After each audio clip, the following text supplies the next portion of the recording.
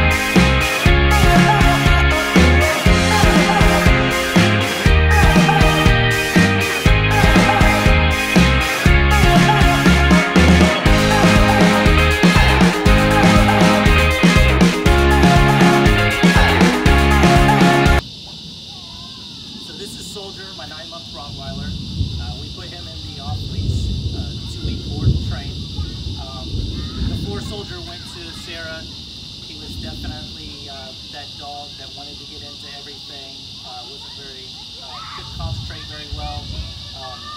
After the training, he definitely recognizes what's right and what's wrong, and he's definitely a lot more controllable.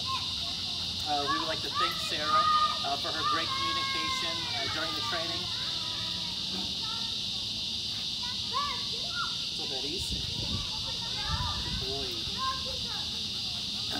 We'd like to thank Sarah for her great communication during the training, sending videos every day, giving us updates. We feel like going forward that this is going to be a lot easier. We plan to do more training, obviously, because this one's a little stubborn. But I definitely recommend Off-Leash to